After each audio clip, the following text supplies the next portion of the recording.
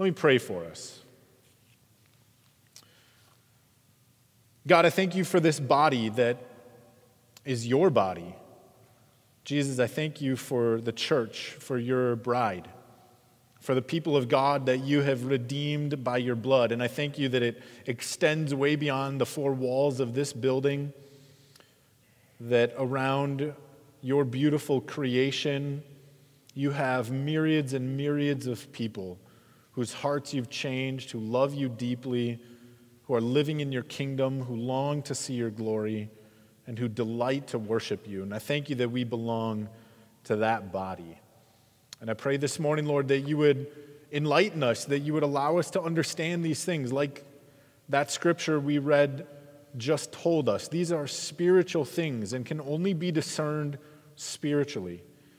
And so, God, I ask that your Spirit would lead us to understand, that we might know, that we might love you more deeply, that we might walk with you more faithfully. God, we pray that you would do this work by your power, by your might this morning. In Christ's name, amen. Okay, now turn in your Bible to 1 John chapter 4 for me. 1 John chapter 4. One of the things that I hope to do this morning as I'm teaching is give you sort of an explanation for our philosophy of ministry here at Maricopa Springs. I think these two verses that we're going to look at in 1 John kind of set the table for me to explain to some degree why we do what we do as a church. And I think that's important. I started in pastoral ministry working at one of the largest churches in America.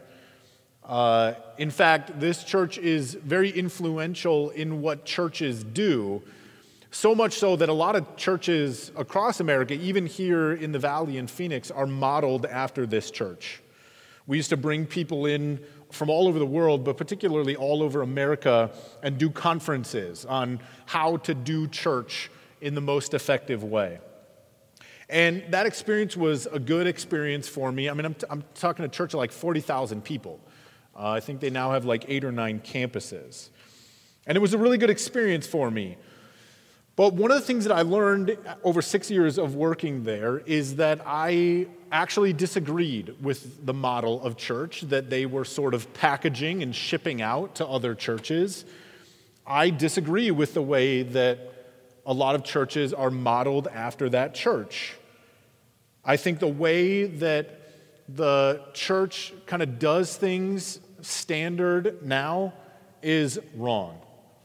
And so I want to give an explanation for that this morning. I think the church in a lot of ways has kind of wandered from what Scripture says in the way that the church kind of operates and what its primary purpose is on a Sunday morning in particular. Now, don't misunderstand. I appreciate any church that is proclaiming the gospel. I believe that Jesus uses all kinds of different churches, good churches, bad churches, dysfunctional churches, healthy churches, to accomplish his mission of building the kingdom of God and redeeming people out of sin. I'm grateful for every church that's pointing people to Jesus, whether they mean to do that or it happens by accident. I appreciate every church that's making disciples and that's seeking to reach lost people. And I don't see our church as being engaged in some kind of competition with other churches. That's not my point. But if you compare Maricopa Springs with sort of the standard model of how church is done these days, you're going to find that we're a bit different. I use the word somewhat regularly that we're kind of unimpressive. We don't operate like a lot of people who are used to non-denominational churches might be expecting.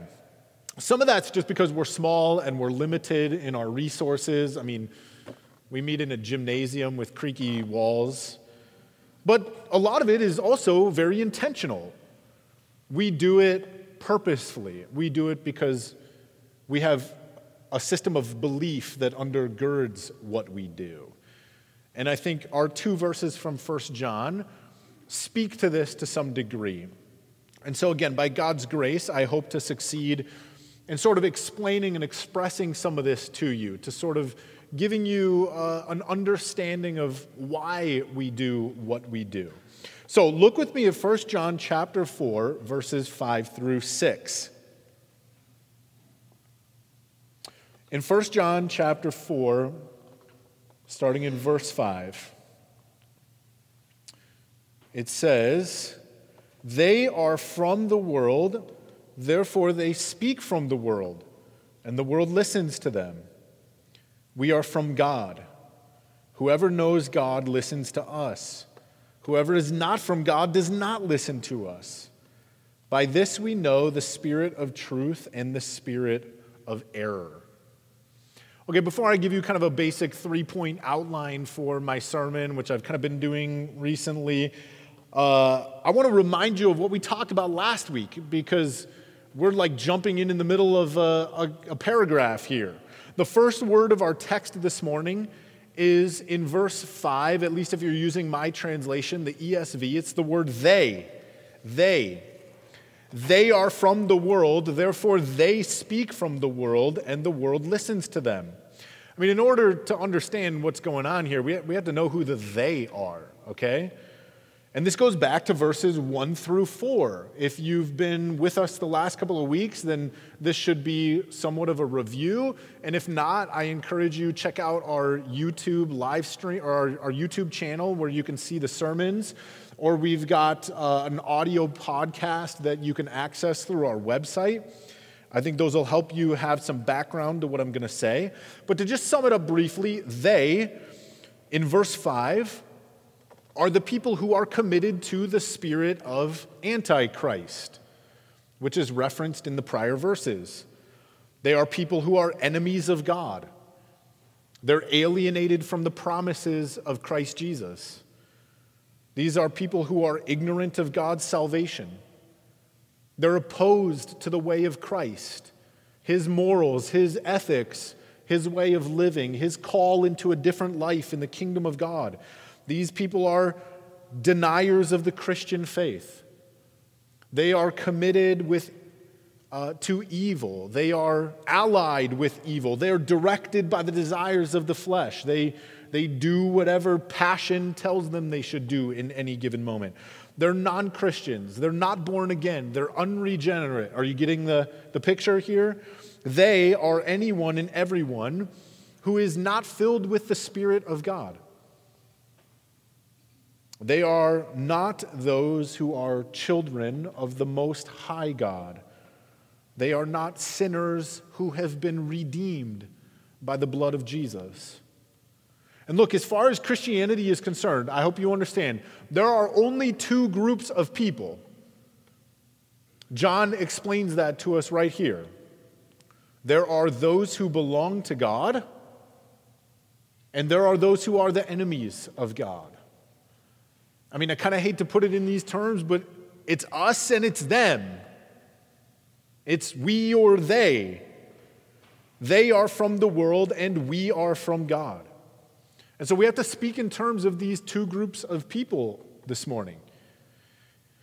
Now, before we do that, let's just humble ourselves, okay? Because when you start to say like us and them, it can sound aggressive, it can sound prideful, it can sound arrogant and haughty. And so let's just humble ourselves and make sure that we don't let pride creep in and infect our hearts as we look at this idea this morning. We are not supposed to be filled with a sense of self-righteousness or arrogance, like we're better than they. We belong to God because God has graciously saved us. He's poured out his favor upon us. He didn't choose us because we're better looking or special or more intelligent or because we have more money or because we belong to some race or culture. We're not better than others.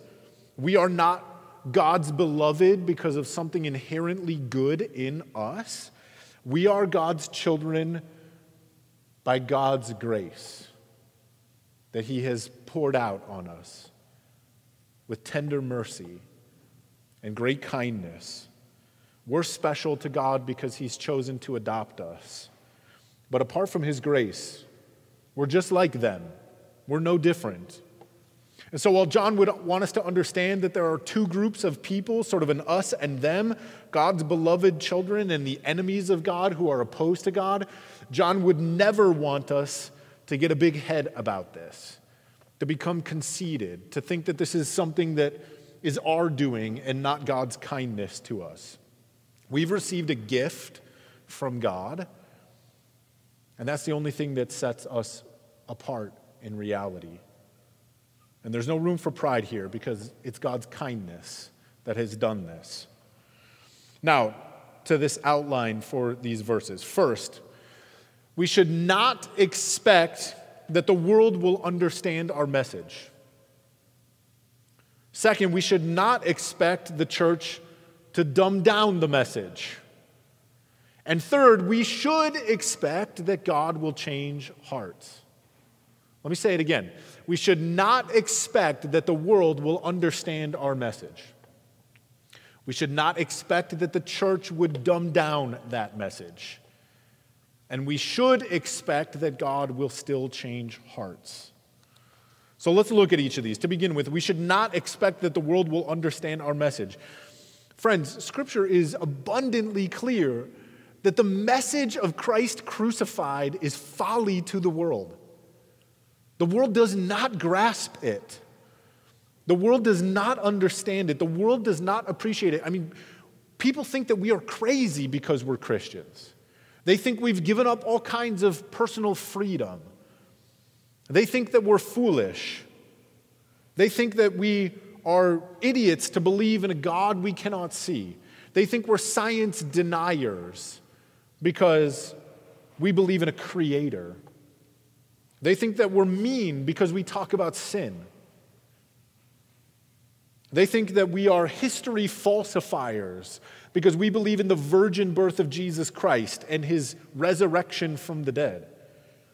The world believes that we're self-righteous because we deny ourselves many things, right? We seek to overcome the passions of our flesh. We want to live a life of holiness.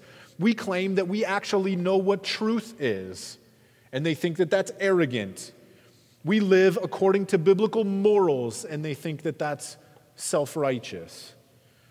And so John tells us, like, everybody who is not from us can't possibly understand these things because they don't have the Spirit of God, and they're not therefore going to listen to us when we teach these things. They're blind, they're deaf, they're rebellious, they're hard-hearted. And many of the most basic Christian concepts are despised by the world. Do you understand that? I mean, simple things like saying that abortion is evil. You are a bigot if you say that. Gender is determined by God Almighty. You're some kind of phobia if you assert that. We claim that sex belongs only within the sacred union of marriage. And we are therefore self-righteous because we claim that. We boldly declare that people are sinners, and that's a persistent problem in their lives.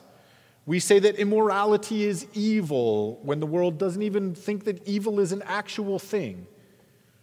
We say that the truth is knowable and certain, and you're accountable to it. And they think that that's crazy. We claim that Jesus is Lord. And the world says, I'm my own God. I do what I want. And we also would go so far as to say that God is actually furious with mankind because of the mess that we have made of relationships with one another, our indwelling hatred for each other, our self-centeredness, our pride. We as Christians claim that God is angry about that. And the only hope that a person has is to come before God and acknowledge these things and repent before him. That's the only hope. And that's what we claim. And many people, when they hear these things, they're going to be angry, they're going to be offended, they're going to say their feelings are hurt. The newest thing is they're going to claim that you're committing violence against them with your words.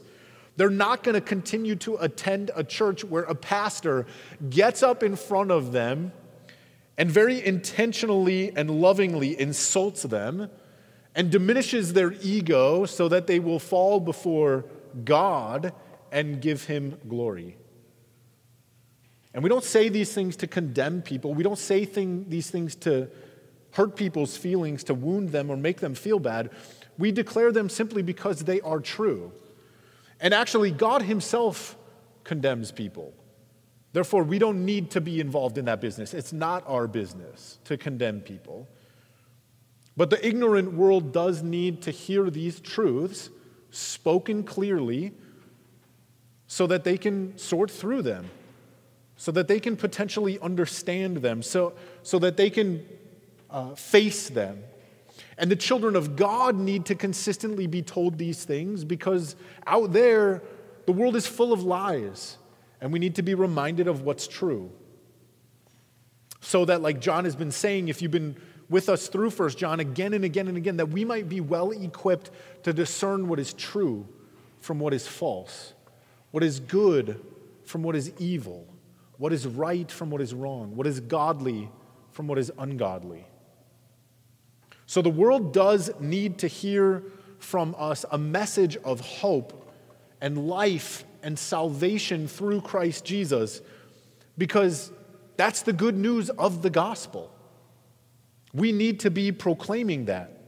But that message can only be clearly communicated once it's firmly established that you and I by nature are dead in our sins, that we are not by nature right before God. By nature, we are under the wrath of God. We are separated from God apart from the blood of Christ.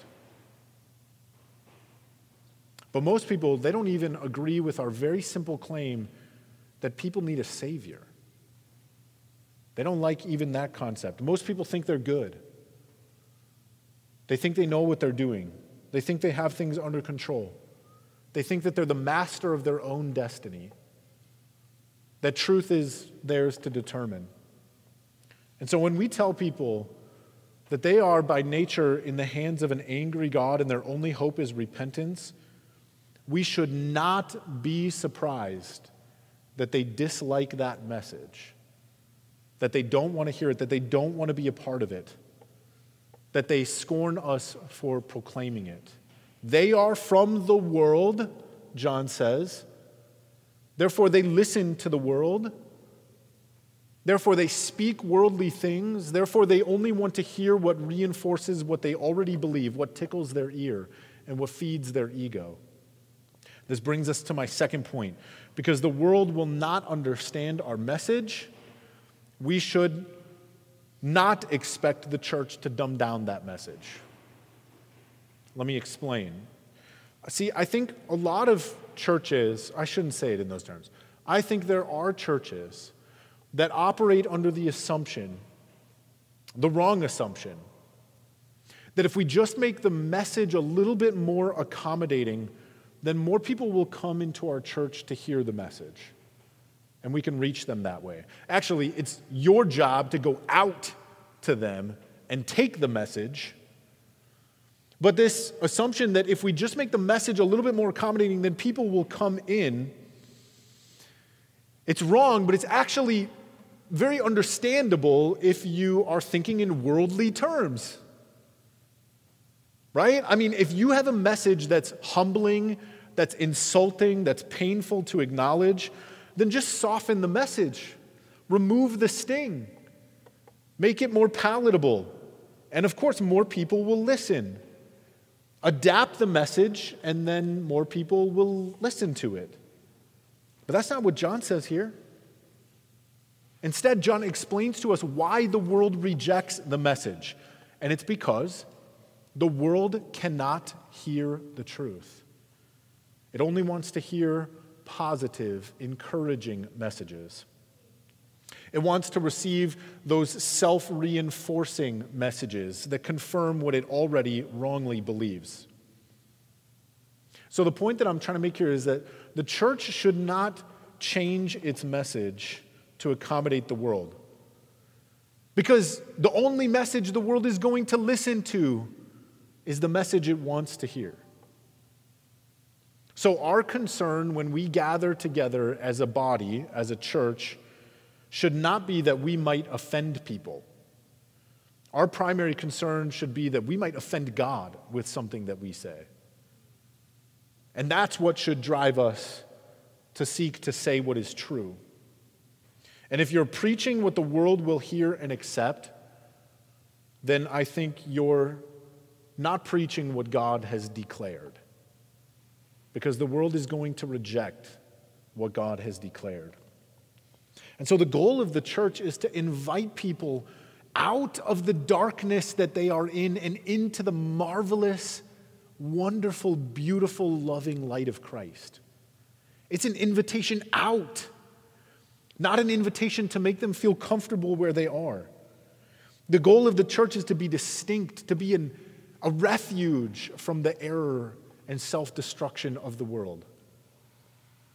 The mission of the church is not to be accepted by the world, but instead to boldly proclaim that all people are invited into the grace that Christ has offered, into the loving acceptance that God offers through him. And so our hope should never be in a more agreeable message or a more effective way of doing things. Our hope should always be in the power of God to soften stony hearts that are opposed to him, to make the blind see, to cause the deaf to hear, to raise the dead. And if we speak in terms that the world will understand, then actually we might get people to listen, but we lose all the power that might change them.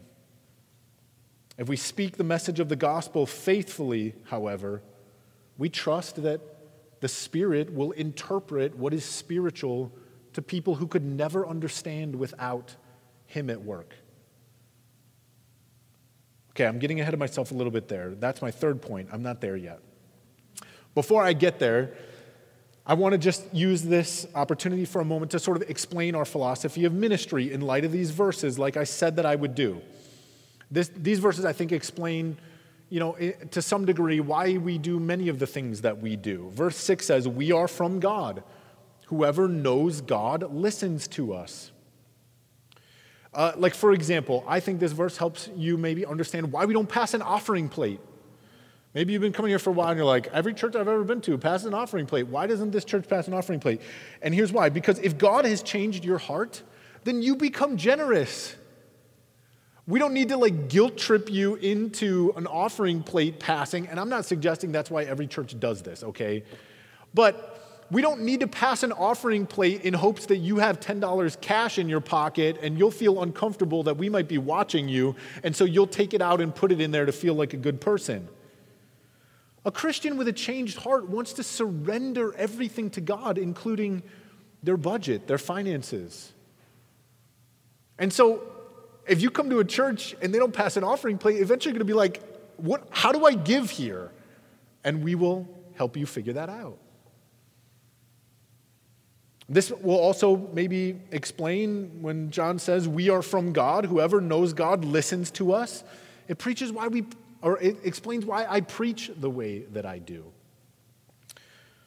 Myriads of other pastors are better communicators than I am. I mean, we live in a world where, I'll just be honest with you, as a pastor, there's a lot of pressure to be impressive when you preach, because you can Google other preachers and they're great communicators and they're wonderful illustrators and they've got hipster coffee tables that they teach from and they cleverly adapt things from movies and music and memes and viral videos to get their sermon points across.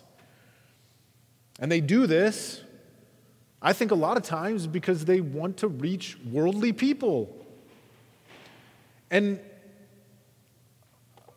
I'm not suggesting that that's not something that you could potentially do, but if you don't believe that the gospel itself is powerful enough to change people's lives, that it's beautiful enough to captivate people's eyes, that it's wonderful enough to grab the heart, if you don't believe that Jesus himself is worth everything and that he will get people's attention, then you have to be very impressive.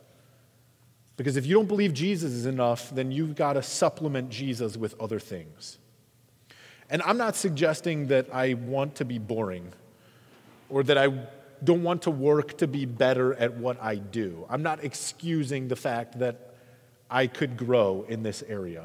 I'm only saying that the people who belong to God are going to hear the gospel in my preaching.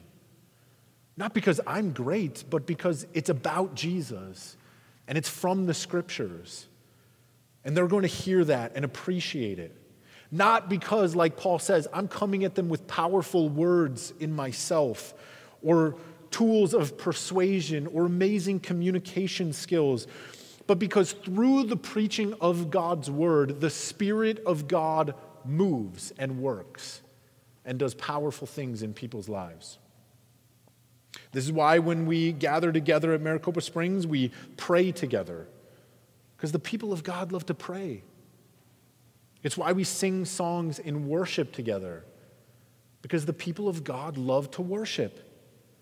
It's why we read long passages of Scripture together, because really, who cares what I say? We care what God says. The people of God are eager to come before God in prayer. They're eager to surrender themselves. I mean, this is why our church, when somebody has a need, maybe paying their mortgage, we take some of the money that you give and we pay their mortgage for them. Because the people of God are eager to see their brothers and sisters well cared for. This is why we do what we call family churches that are supposed to be like families with all their all their beauty and all of their dysfunction all together. We gather in homes because we understand that we're supposed to be accountable to one another, and we are accountable for one another. Like, your life is not your own. In some way, not only does it belong to Jesus, it belongs to the other people in this room. And so we gather together outside of just this room. We share our lives. We don't live in isolation. We seek each other out in fellowship. This is why our church is honest about sin and the need for repentance. It's why we take communion and we remember what Christ did to redeem us. This is why we don't use laser lights when we sing worship songs. Why we don't chase the latest, most awesome music fad that you might hear on the radio. Because God's people don't care about the form, they care about the substance. Right? It doesn't matter whether it's drums or voices, whether it's guitars or pianos, whether it's violins or trumpets. The form is irrelevant. The substance is what matters. We are eager to worship in spirit and in truth, not in any particular style. And so I hope you're beginning to see and understand. Am I saying that all out, every other way of doing it is wrong? No. I'm just explaining to you why we choose to do it the way we do. Because 1 John tells us, we are from God. And the people of God are drawn to these things. Whoever knows God listens to us. At Maricopa Springs, we're always eager to do things better. And I'm not even getting close to suggesting we're doing things perfectly. We want to improve and we want to change where that's necessary. This is not an excuse for things that we do poorly or a refusal to try and improve on things that we could do better. We just don't feel the need to dress up the gospel of Jesus so that people will be attracted to it. Jesus is attractive. And the world is only going to listen to the world anyway. But the people of God are eager to listen to God. And this brings me to my final point. We should expect that God will change hearts. Do you expect that? We should expect that if a worldly person walks through that door and we proclaim Christ crucified, that some of those people will be gripped because God changes hearts. The power to change people is not found in buildings. It's not found in programs. It's not found in curriculum. It's not found in trendy things. It's not found in skillful communication or certain styles. It's not found in our competence or our efforts at all. It's found in God's power. We're not shrugging off all responsibility that we have. I think that we want to be as effective as possible wherever we can be effective. And that means, again, evaluation and maybe tweaking things and making sure that they're coming across right and clear. But we simply acknowledge that when God calls people to himself, he does so by his power, and nothing can stop it. And if we call people to God, we do so in our own power, unless it's his Spirit, and we have no power apart from him. And so when God builds his kingdom, he does so by his might. When God changes hearts, it's his Spirit that brings people from the darkness of death into the light of his glory. I don't do that. You don't do that. God does that. It's his work. And we should expect him to be at work whether our model is polished or whether it's rugged. Because when God pierces hearts with the truth of the gospel, Jesus gets the glory, not us. But I can assure you that if we corrupt the message, if we dumb it down, if we make it more palatable, if we try to make it more attractive, if we make it about something other than Jesus, then we're not from God. If we do that and the world then listens to us, it's because we're speaking worldly things. I want to close by reading 1 Corinthians 2 again with you. And this time I'm just going to stop at a couple of points and just make some very summary statements.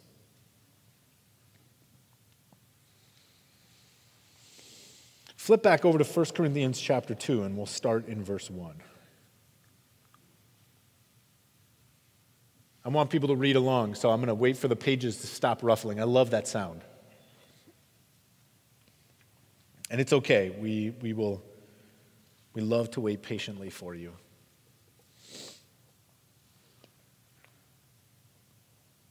So this is the Apostle Paul, and he writes, "And I, when I came to you, brothers, I did not come proclaiming to you the testimony of God with lofty speech or wisdom, for I decided to know nothing among you except Jesus Christ and him crucified.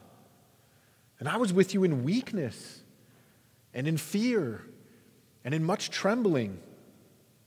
And my speech and my message were not in plausible words of wisdom, but in demonstration of the Spirit and of power, so that your faith might not rest in the wisdom of men, but in the power of God."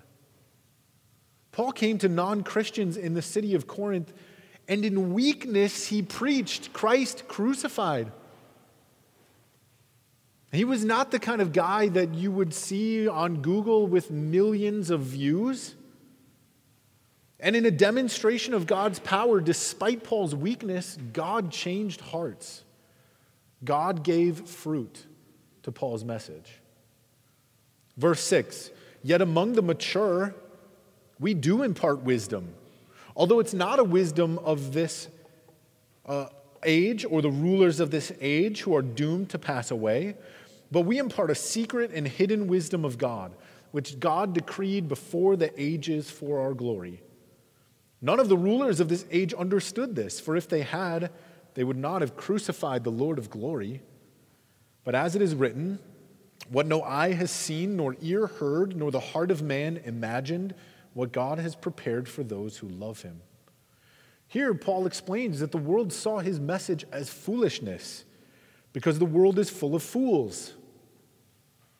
But to those who belong to Jesus, they understood the message of Paul as being divine in nature, the secret, hidden wisdom of God. And when the Spirit indicated that to them, they turned to God in faith and repentance. And they turned not because of the impressive ministry of Paul, but because of the power of the Spirit and the beautiful nature of his message. Verse 10, "These things God has revealed to us through the Spirit. For the Spirit searches everything, even the depths of God. For who knows a person's thoughts except the spirit of that person which is in him? So also no one comprehends the thoughts of God except the Spirit of God.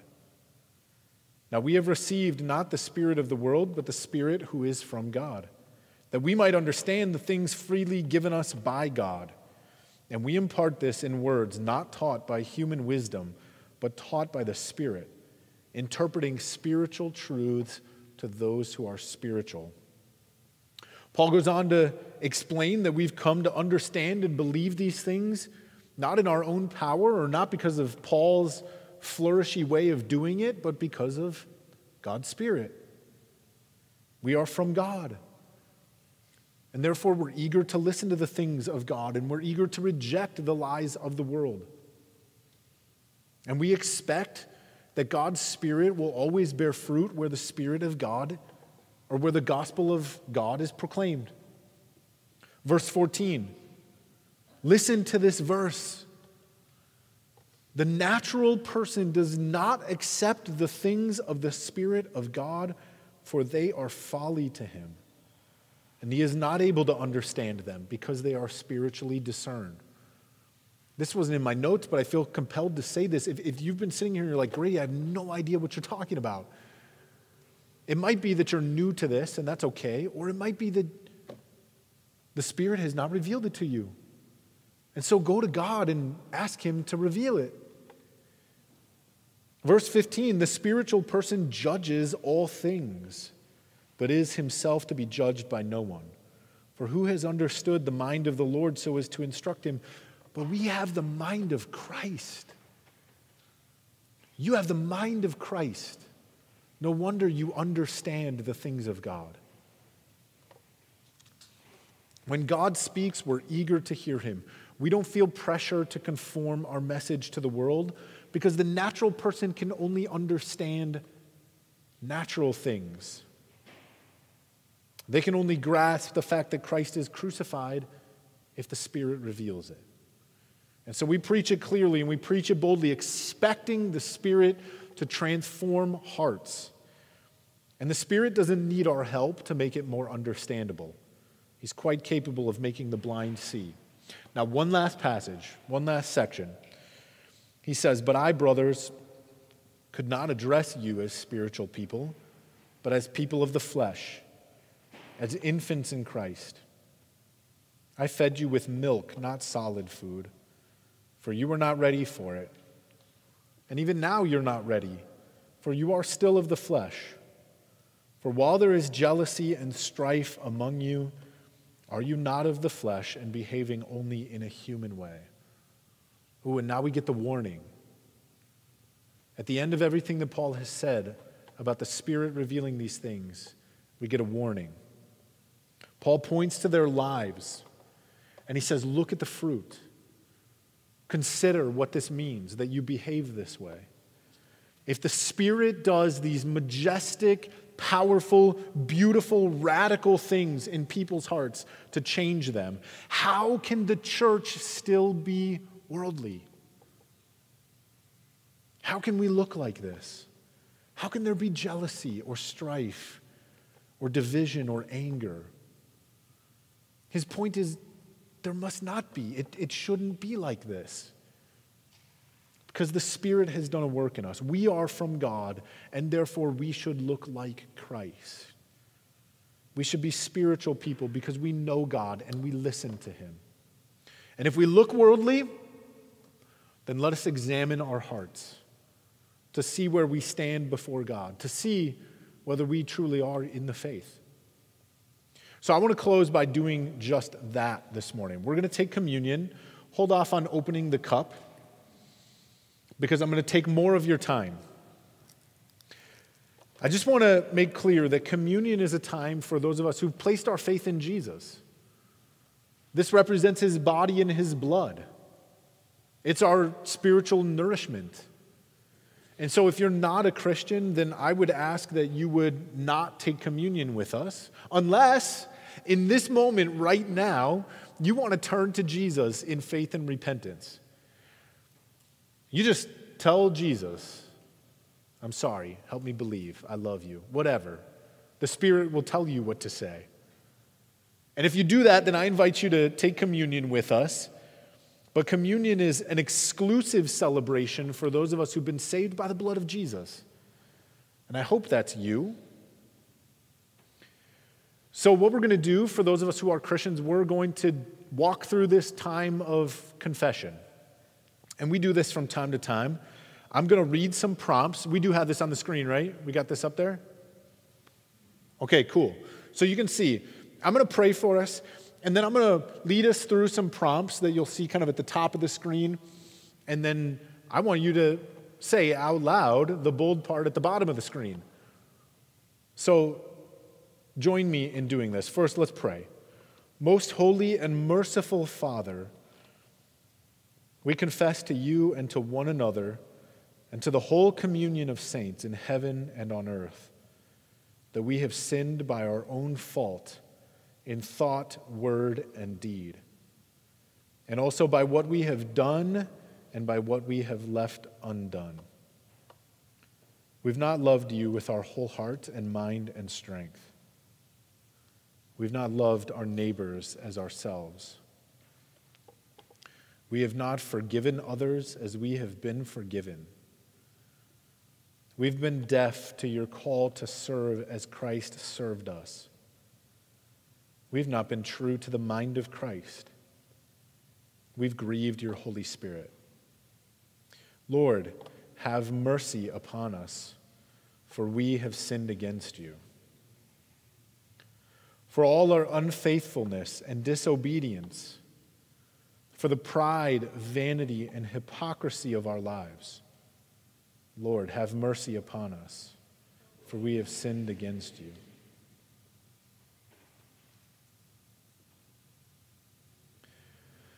For our self-pity and impatience, and our envy of those we think more fortunate than ourselves, Lord, have mercy upon us, for we have sinned against you.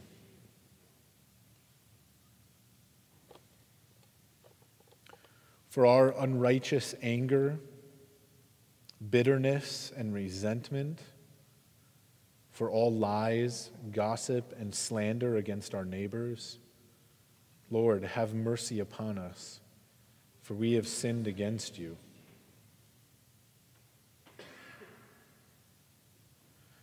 For our sexual impurity, our exploitation of other people, and our failure to give of ourselves in love, Lord, have mercy upon us, for we have sinned against you.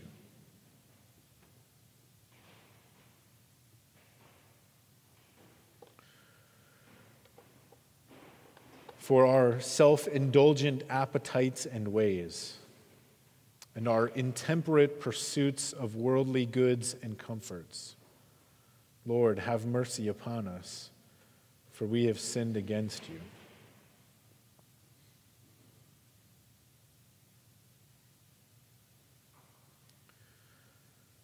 For our dishonesty in daily life and work, our ingratitude for your gifts, and our failure to heed your call, Lord, have mercy upon us, for we have sinned against you.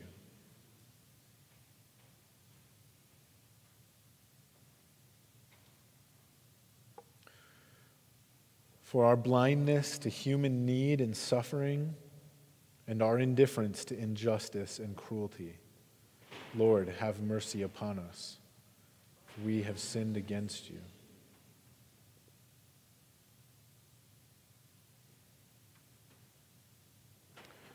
For our wastefulness and misuse of your creation, and our lack of concern for those who come after us, Lord, have mercy upon us, for we have sinned against you.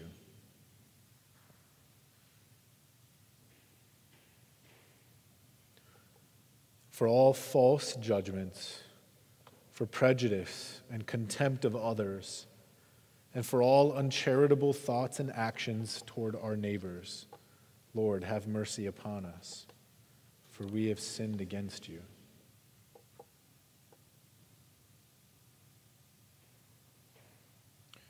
For our negligence in prayer and worship, for our presumption and abuse of your means of grace, Lord, have mercy upon us, for we have sinned against you.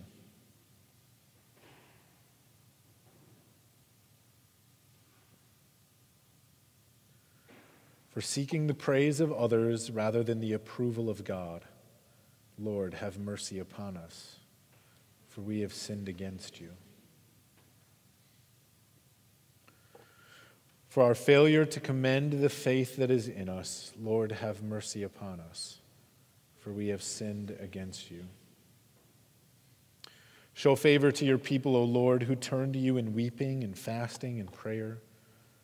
For you are a merciful God, full of compassion, long-suffering and abounding in steadfast love. You spare when we deserve punishment, and in your wrath you remember mercy. Spare your people, good Lord, spare us. In the midst of your mercies, look upon us and forgive us through the merits and mediation of your blessed Son, Jesus Christ, our Lord. Amen. You can go ahead and open up this communion cup. And there's a top film layer that you open first, and then the other part. At home, I hope that you have bread and juice available.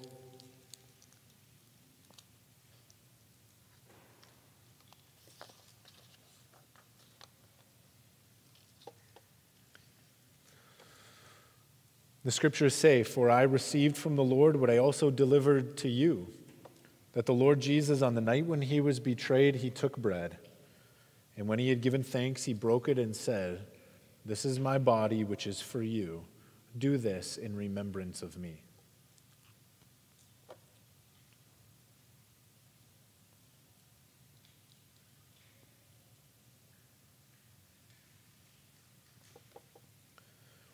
In the same way, also he took the cup after supper, saying, "This cup is the new covenant in my blood.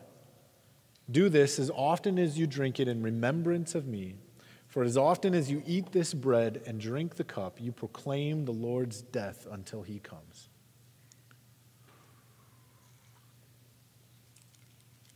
Let's pray together. Father, what a precious thing to have forgiveness of our sins. We thank you that when we cry out to you, "Lord, have mercy on us," you hear that prayer and you answer it. We thank you that you take away sin and shame. You take away condemnation and fear. And we thank you that you not only take away the consequences of our sin, but you take away the power of sin in our lives. That we can grow and heal and get better and no longer walk in these things by the power of your Spirit.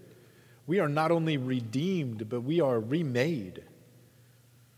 And we worship you for that. Jesus, for your body and your blood given for our salvation, we give you all glory and all praise. You are worthy.